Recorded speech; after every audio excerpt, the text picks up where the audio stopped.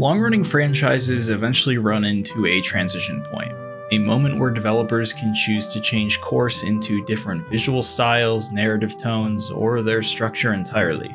Kingdom Hearts is at that crossroad, and is about to tread into new territory not yet seen in the industry.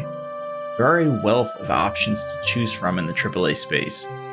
At times, some options begin to blend together. Today, the games that become standout experiences are the ones taking big risks in attempts to break convention. Whether it be narrative-based risk, world design, or otherwise, the unexpected and bold is what captures an audience. Square Enix has many franchises either at this crossroad or that have already chosen to divert. Final Fantasy VII Remake's uncertain future continues to keep both old and new fans on the edge of their seats as they wait for hard questions to be answered in Rebirth. The potential altering of one of the best told narratives in the medium takes narrative structure to very unique places, something that can only carry the weight that it does due to the long-built legacy of Final Fantasy VII. Final Fantasy XIV has in the past year wrapped up the first 10 years of its narrative.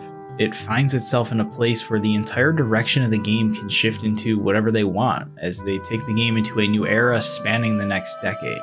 Endwalker changed what's possible in the MMO space. It contained a story that has been regarded as one of the best written in the industry, taking place in a genre that's known for anything but. A benchmark was set. Both of these games have choices to make, continuing to do what works or to go down brand new paths with potential to shake the medium. Square Enix has secured an exciting next 5 years for its most important franchises. Conversation amongst their audience is the most positive it's been in a very long time. It's being capitalized on at every opportunity. It's hard to ignore the fact that everything seems to be working in their favor. Square's most well-known franchise is in the midst of a renaissance. As a result, this success has a chance to bleed into more upcoming projects. Kingdom Hearts just had its 20th anniversary. From the very beginning, it was a risk. Combining Disney and Final Fantasy on paper is an idea that still seems unbelievable, but 20 years later the series has sold over 35 million copies across all entries. More than the other active Square Enix games, Kingdom Hearts is about to test just how far it can take world-hopping narratives. The Darkseeker saga took an astounding 16 years to tell across 12 games. It was doubled down on time and time again that in order to follow what's happening in these worlds, you need to partake in everything the series has to offer. It has, as the years pass, slowly become a more complicated task to be a newcomer to the series. This is the most opportune time to attract an even larger fan base. Making people believe in Kingdom Hearts seemed like a tall order in the days of its inception. Despite the large fan base of many of Disney's IP, Kingdom Hearts had to also win people over with its original cast of characters that resemble the character designs familiar to fans of the Final Fantasy series. Final Fantasy's characters being used as a third pillar in early franchise history was a means to give the series an easier jumpstart. Not only did their inclusion assist in establishing Kingdom Hearts as a big player in the action RPG space, but they became a staple.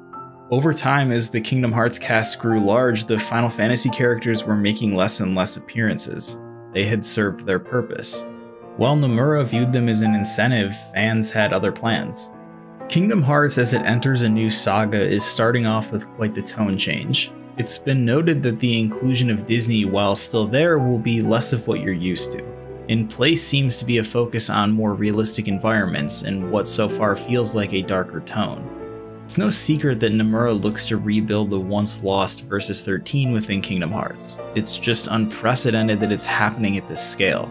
It seems a large part of the continuing narrative of the game is going to be revolving around Yozora. What becomes so interesting about the inclusion of Yozora and potentially the cast of Verum Rex is that by design and obvious parallels, they might as well be Final Fantasy characters.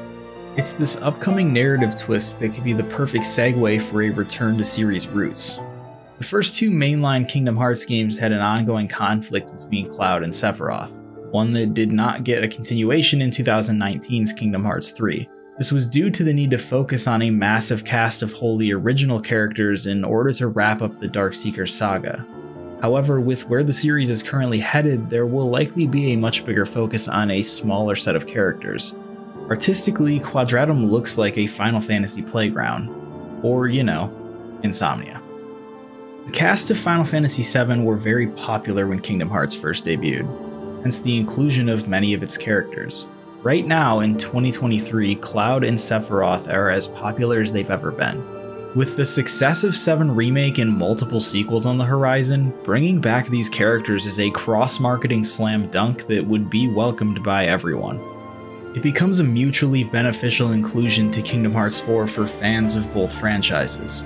New fans of 7 Remake would be very incentivized to begin their journey through Kingdom Hearts, and Kingdom Hearts fans get exactly what they want. Because of how well Final Fantasy is doing right now in all verticals, it's the best road to go down. Especially considering the direction Kingdom Hearts is headed in is tailor-made for such a clash. There is a crowd that still has desire for the untold story of Versus 13. Delivering parts of this story through Kingdom Hearts 4 pulls even more Final Fantasy fans. There's no doubt the 4th entry needs to have clear goals for the best case turnout. The lesser presence of Disney worlds in the game is that moment.